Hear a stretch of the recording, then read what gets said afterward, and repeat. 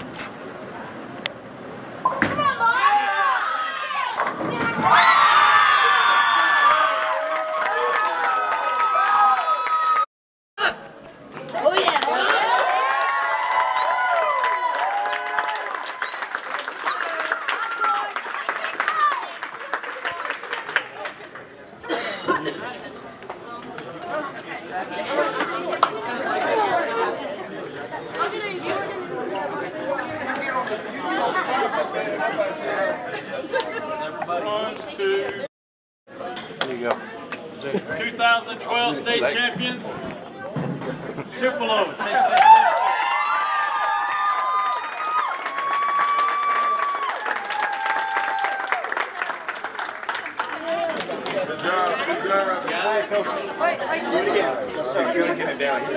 Y'all wait for the banner. Wait, you? Yeah, Neil. That looks weird. Yeah, Coach. Thanks. Lord, Brian.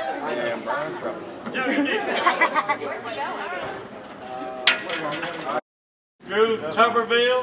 All right, we're here with Tupelo girls bowling. Taylor Russell, who just won the state championship in Class 2 bowling. Taylor, let's talk about in the qualifying session. You had a couple of games 2 and 3, and you were on the border between being second and third. But then your team picked it up and finished first in qualifying after that fourth game. And you bowled 7 straight strikes to lead that game off. Just talk about what was going through your head at that time.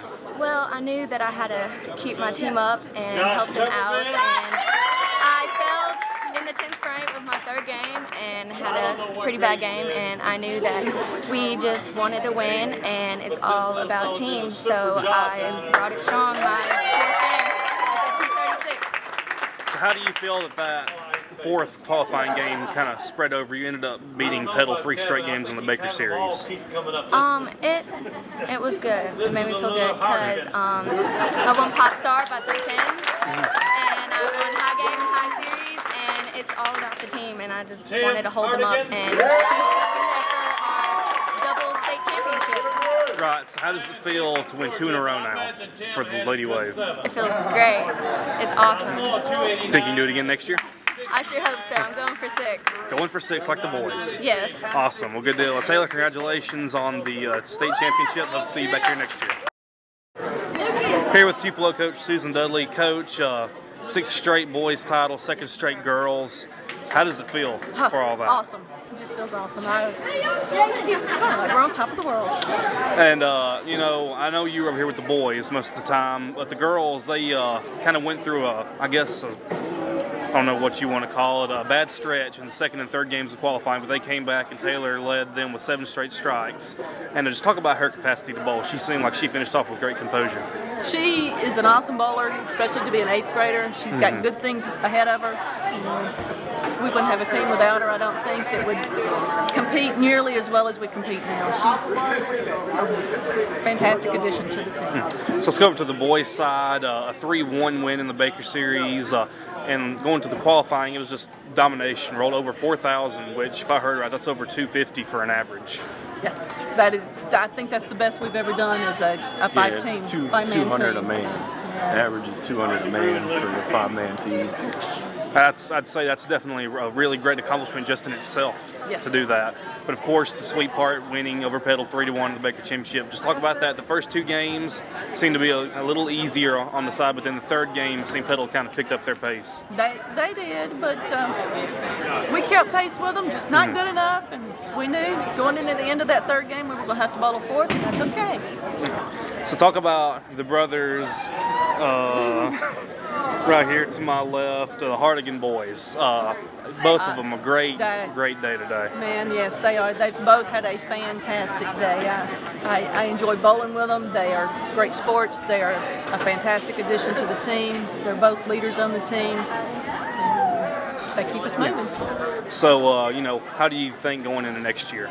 Obviously, you lose Tim, and I know he's going to be a tough asset to replace, but I'm sure the future's still bright. You know, the girls' side, I don't believe you had maybe no seniors at all. No seniors on the girls. I'm not losing any of them. I am losing 3 of the boys, Tim, Kelvin, and Taboris. But I've got some young guys coming up, and I think they're going to be able to step in and eventually fill their shoes, and we're going to be okay. Right. So let's go over to the Hartigan brothers right here. We've got Lucas here on the left, and Tim on the right. Tim, your dad brought the championship trophy to you after it was presented. How did that feel, being a senior and all? It felt great. Great way to end my career. And I mean, it's kind of how it's always been. He's always taken care of me, taught me how to, he's the one who got me started in bowling, and it's just been great. How does it feel to have not lost a state title in your career? To be honest, it's probably one of the greatest things ever. I mean, all of them been tough. All of them had their different stretches. I won one with Lucas last year, and I won one with my older brother my first year, and I've won with a lot of great guys. I've had awesome teammates. Couldn't ask for better teammates, better coaches. It's just been great. It's just been a great thing. Tim's the only member of the team that's ever won 5 state championships. The only member, okay. The only member so he's made the first. It all 5. Awesome. Well, let's talk about how good your brother bowled today with Tim. My little brother Lucas, he bowled unbelievable. That was probably the greatest thing I've ever seen him bowl. He bowled great. It was awesome just to watch him and watch him get fired up and fired the team up. I think he averaged 230 today, and everybody kept saying that's unbelievable for an 8th grader, but I wanted to tell him that's unbelievable for anybody. Yes. He held his own, to say the least. He took care of business.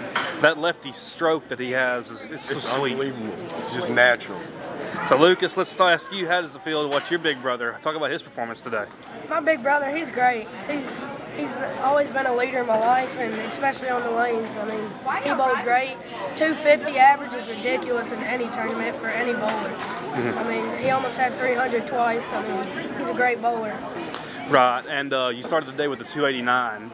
Do you think that set the tone for the way everything was going to go today? I definitely wanted 300. I don't think there's been one shot in Mississippi high school athletics, and I thought if I shot one on the biggest stage on them all, it would have been awesome. But 289 got us going. I think we took a lead with like 1,000 the first game, and that's really all I wanted, 1,000 a game, and that's pretty much what we did. We handled business. Right, and I think you ended up losing one of the qualifiers to Olive Branch, but past that, I mean, it was a solid sweep. Yes, indeed. So, Olive Branch is a good team, though. You know, for one of you guys, Lucas, how will it feel to, you know, just kind of go on without your brother next year? How do you think you all guys will do? I think we'll do all right. I mean, I think we got some good depth. Good depth in the team, always have. You got a great coach, too. Oh, yeah. No doubt. Well, guys, congratulations on your state championship, and y'all be safe and back to Tupelo. Thank you.